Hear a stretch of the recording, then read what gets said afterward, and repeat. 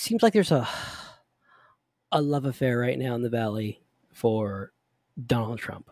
This is not a political show, but this is coming into AI in our space in our realm.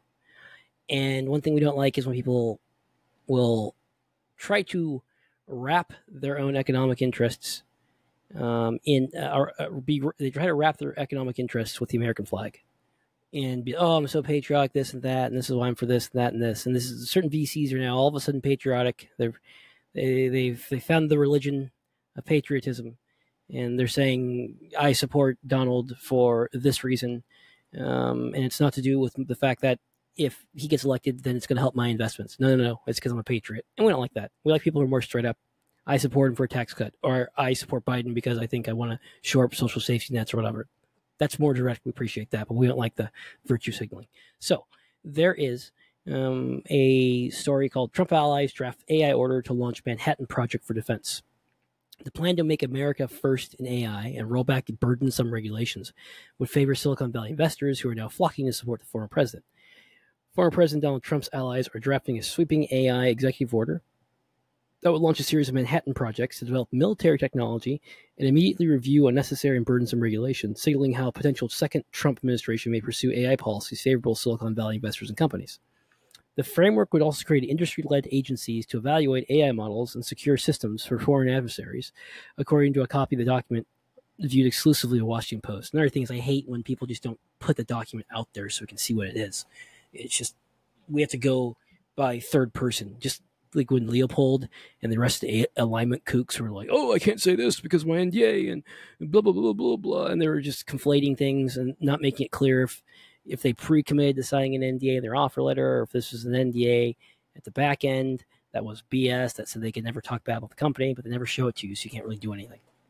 And so the framework, which includes a section titled Make America First in AI, presents a markedly different strategy for a booming sector than that of the Biden administration, which last year issued a sweeping executive order that leverages emergency powers to subject the next generation of AI systems to safety testing.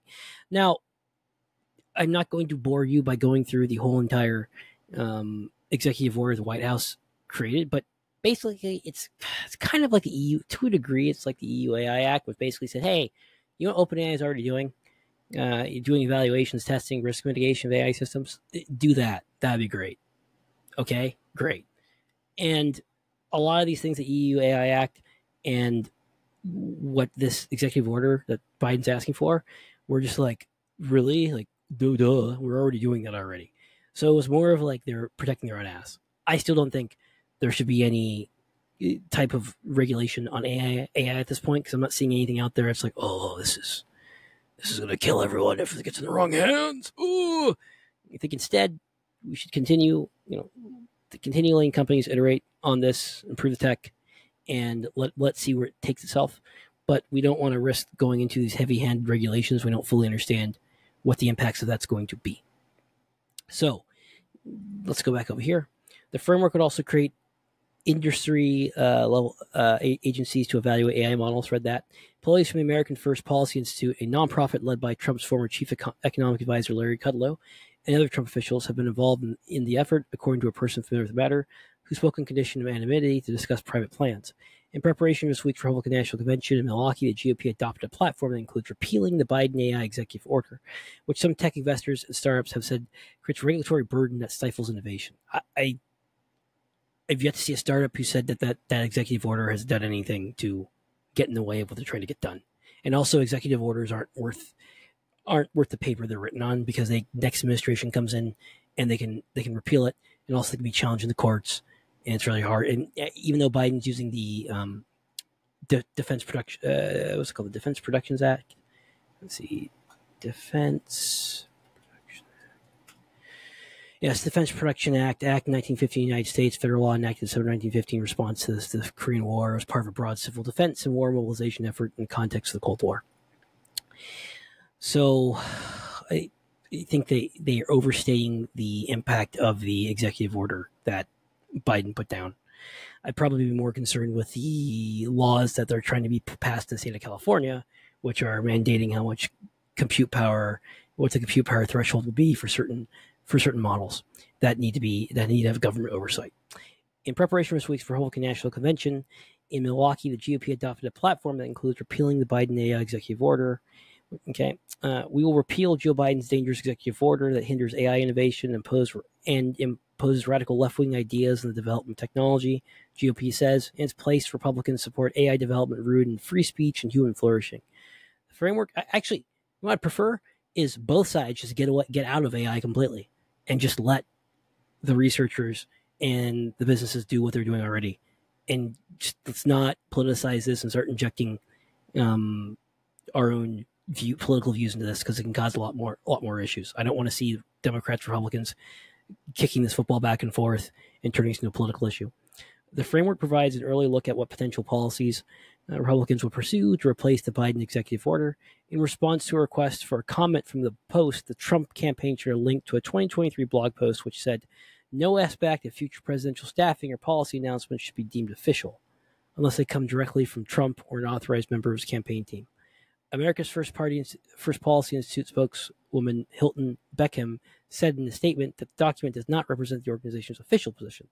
AFPI does not coordinate with or represent a candidate or campaign, receive thousands of policy ideas. Greater military investment in AI probably stands to benefit tech companies that already contract with the Pentagon, such as Anduril, Palantir and Scale, and A16Z. Last time I heard Paul Merlucki talking, he was banging the drums, or eventually China's going to invade Taiwan, or we're going to go to war with China. And then A16Z, they're constantly banging the drum because they have billions in different defense startups that they are investing in. They really want to see war. And we have a members-only video called Why Marc Wants War with China. And I go into an hour explaining why they want this. And then I go into explaining why a war with China does not make any sense for U.S. interests and why China doesn't want it either. But these venture capitalists are trying to bang the drums and make it sound like the American public wants it. Also, we just released a video on reviewing the research behind Strawberry and going into Google's potential acquisition of Wiz and previous acquisitions they've done. And then also we talked about the hidden mechanisms of scapegoating by Renee Girard, which is an important concept to understand how we have to find how society has to find someone to blame for society's issues. If you are a supporter of the show, you get access to this. And quick shout out to our new supporters who joined this week. We had Cloud232, we had Tyler M, we had Daniel Moss, we had Savage Title, we had Cosm N joined, we had Expert Noob who upgraded, and we had the Troll who upgraded too. So we really appreciate that. So thank you for supporting the show. And it really means a lot to us. And also, if you want to support the show for a year or so and get a 10% discount, go to patreon.com/sick. And also, thank you to Mark M, Andres K, and Peter for supporting our show. It means a lot. It keeps us on the air. So let's go back to the story. So, greater military investment in AI probably stands to benefit tech companies that already contract with the Pentagon. At the same time, the Conservative Heritage Foundation has also been drafting potential new AI policies as part of Project 25, a blueprint for how potential second Trump term could overhaul the federal government. The Trump campaign has distanced itself from the plan, which includes several policies aimed to spur AI research and development in the United States and limit China's access to technology. In the chaotic aftermath of the attempted assassination of Trump, key tech executives and investors, including Tesla CEO Elon Musk and hedge fund manager Bill Ackman, have endorsed Trump for president. And that's really interesting because right now Musk is helicoptering in about $45 million a month into the Trump campaign. And hey, I don't really think he can do what he wants to do with his money, but I think we need to consider it's very democratic. People can just put millions and millions of dollars into an election, while the common American might be able to do $5 or $10. I don't know. I'm not a policy person. Doesn't sound really good to me. But what Elon needs to be aware of, though, is he's leaning into the right now. He can do what he wants. But at the same time, he's going to be isolating the left. And a lot of liberals were buying Tesla cars. And he has to be very careful about what he does here. And so it'll be interesting to see if that leads to less people buying Tesla cars in California, New York, and other liberal locations, and instead buy Rivian cars. And this is great for Rivian because Elon's constantly getting into his own. There's drama that he gets involved in because he puts his own foot in his mouth. Like recently, he did a tweet showing all of these comic book heroes and their lackeys, and showing all the comic book lackeys and there are a bunch of just white people, and then he has a picture of everyone that's either a black person or a non-white next to it, and he retweeted this. I was like, who cares? Society changes, and if a society wants a brown person to play a comic book character that was white, what should matter mostly is, did the person do a good job acting the role? Just like there's Targaryens, there's brown Targaryens. I don't know if there's brown Targaryens in the book. They're in the House of Dragons. They're doing a kick-ass job. I don't care what the skin color is or anything else. What matters to me is the acting good. But anyways, he's getting himself involved in this stupid crap, which is politicizing his organization more, and it's just not good. And I'm fine with him doing whatever he wants to, but later what he does is he'll do a post later on saying, "Ooh, why am I missing all my ad revenues going away? Ooh." It's like, well, you pissed off a lot of the liberals, so they don't want to do advertising anymore. So I'm against canceling people. I think that's terrible. But if you have a platform and you're pushing an agenda, if you want to do your thing, you're pushing the right agenda, then people from the left don't want to be on your platform, nor do they want to spend advertising dollars.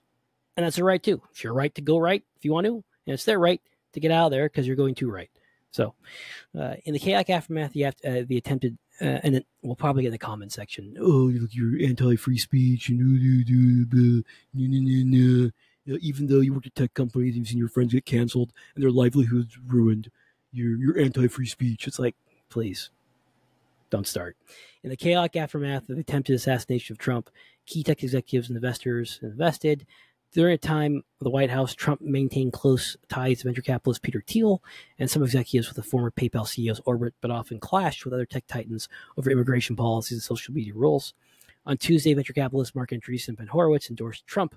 On their podcast, they said he was the best candidate for little tech, a term they use to refer to startups that have raised millions of dollars from their firm. Andresseen and Horowitz and other investors, they have posted a political agenda in which they said the U.S. government has become far more hostile to new startups than it used to be by regulating new technologies such as the blockchain and AI. So they have tons of bags right now in blockchain. They invested so much money, and a lot of these companies are going tits up, and it's not because of the regulations, because there's no use cases for the blockchain. For a lot of these, there are some use cases, but the sweeping societal changes that biology wants, it's just because people don't want to either pay for it, there's no need, or it runs parallel to a non-blockchain use case that's already working. Like, hey, we're going to do blockchain for the real estate. We're going to change how we do titles. And we're going to change when you do escrow, but we're going to put it in the blockchain. And most title companies are like, we're already happy with what we're doing. It's fine. And we're not going to pay more for what you're doing. So go run along now. That's the thing where AI companies struggle too with. They say, oh, we're AI. We're adding AI here. It's like, great. But you also have to build a real business around that. You can't just use AI. You have to build a business or you're screwed. Let's see. Damien Wade. I try to be a political person, but if it wasn't for social enabled programs, none of his companies would be worth all the money is today. So it's quite hilarious. His positions of people on people are different. Yes, he's gotten a lot of money from tax subsidies for his electric cars, and SpaceX wouldn't have gotten to where it is today without NASA. And people have this idea that you can't believe two things. You have to believe either or. You have to believe either it was only because of NASA and the tax cuts that Tesla worked. You can only believe that, but you can't believe if it wasn't for Elon Musk getting all of his billions of dollars and selling everything and investing in Tesla and SpaceX, those companies never went off the ground. But if you believe this, the rule is you can't believe that NASA or those subsidies actually helped them. It's like you have to believe one or the other. Pick a side. Or you can believe both. But people don't like that. People want to pick a side, So, anyways, on their podcast, two venture capitalists said Trump relayed his views on AI at a recent dinner they had with him. They said Trump had a very simple view of the technology in contrast to the Biden administration. What he said to us is AI is very scary, but we absolutely have to win. Horowitz recounted, because if we don't win, then China wins, and that's a very bad world. It's just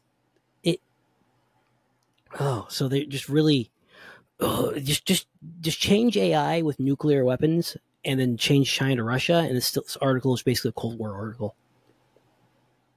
That's what it is. They're pushing more Cold War fear, And they're not doing it because they care about America. They're doing it because they care about their portfolio. And I don't begrudge them. I'm fine with people voting with their pocketbook. I'm fine with people voting for certain social causes. But I like when they're direct. I don't like when they try to wrap the flag around it or play games to make people look so pure. That's why the VC folks are worse than the realtors. The VCs will go around and say, "Oh, these people are biased here, and these people are biased here," but they never talk about their own biases. Very few do. So the voice of support for his plan to revoke the Biden AI executive order, which Andresseen said would enshrine OpenAI and a handful of other AI companies' monopolies and destroy the startup ecosystem underneath that.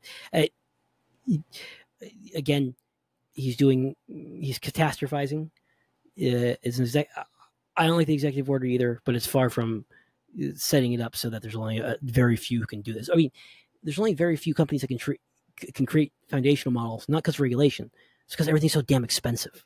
And the know-how required, so the capital required, raising it, you need to have a big VC behind you, or a big Google or Microsoft, big corporation. You then need to have a ridiculous network of the top ML engineers. There's only 180,000 in the world, and of them, there's very few who are OpenAI caliber. You then need to have the GPUs, which are ridiculously expensive to get. You then need the data centers to train it. So there's more market limiting reasons why people are not creating foundation models than there is government restrictions. And this is someone who is very YIMBY and thinks California needs to open the gates with more housing everywhere, especially more affordable housing right down the street from Marc Andresseen, who voted down affordable housing, even though he said he invested in Adam Newman's new venture because he thinks there needs to be more housing in America because it's good for society. So he's a hypocrite. Trump has been making greater overtures to Silicon Valley in recent weeks, appearing on the All In podcast. Okay, so there's that. Now let's see in the comment section. Santiago Merlo says, "I got a live stream." Yes, Santiago, good to see you, and hope you were able to tune into our members only video. That's my bias. Keep us on the air. It's very important to do that to support us. So let's go to. We have Jason's going to be here in a hot minute, so we have about 7 minutes, and I want to see if we can jump into a little bit to Andresseen Horowitz. Okay, so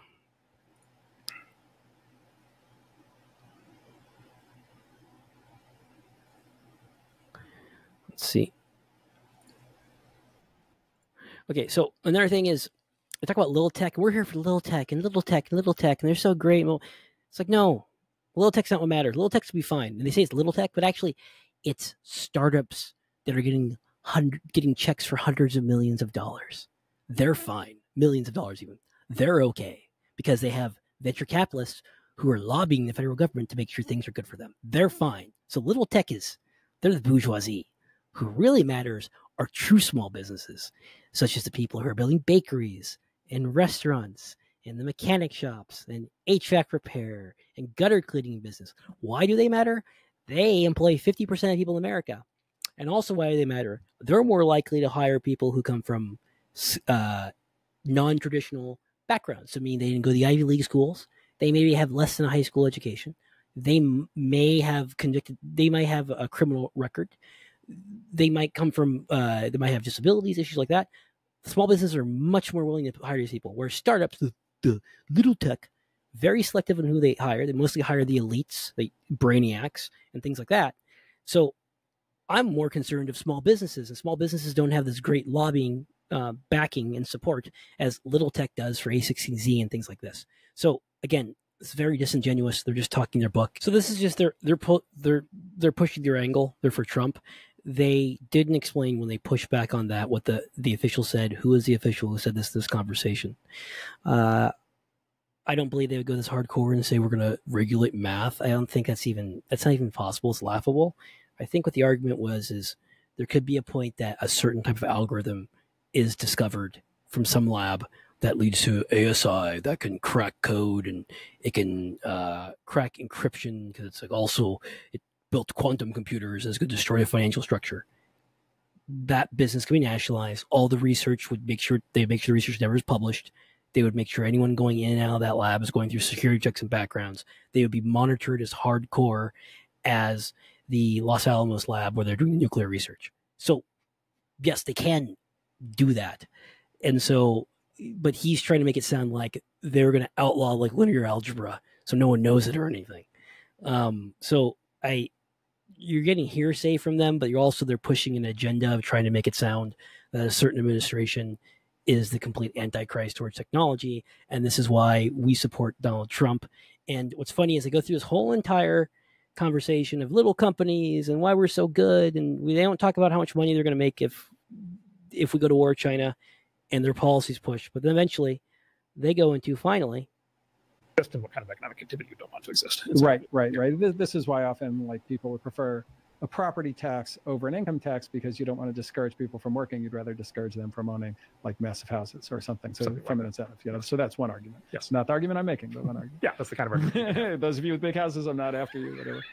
So just to kind of bring people up to speed on this, so a common criticism you'll hear about the American economy or the capitalist system, whatever, is there's not enough long-term investment. It's all short-term trading. There's not enough, long-term, building, big important new things.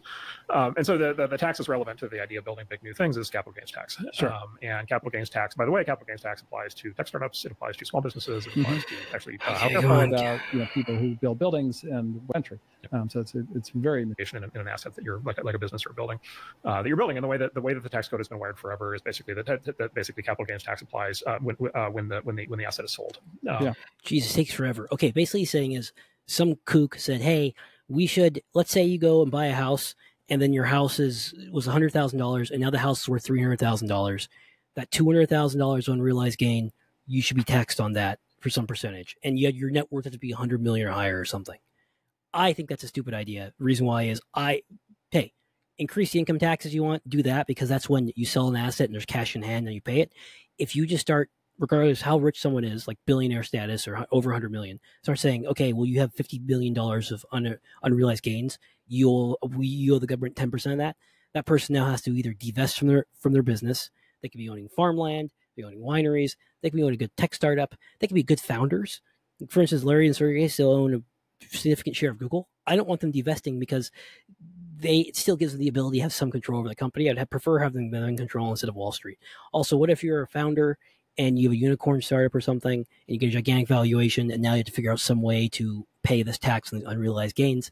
It becomes very, very silly and very stupid. Now, they say this is the reason why that this tipped them over to supporting Trump, but they spent a whole entire hour with their whole little tech, big tech bullshit. If they would just start off and saying, hey, this new form of taxation is bad for our business, and that's why we're supporting Trump, that's fine. But instead they try to make this whole hand-wavy little tech argument, war with China and all this crap. So that's why I'm giving them an F on their points of view, because they're playing. Don't forget to like and subscribe.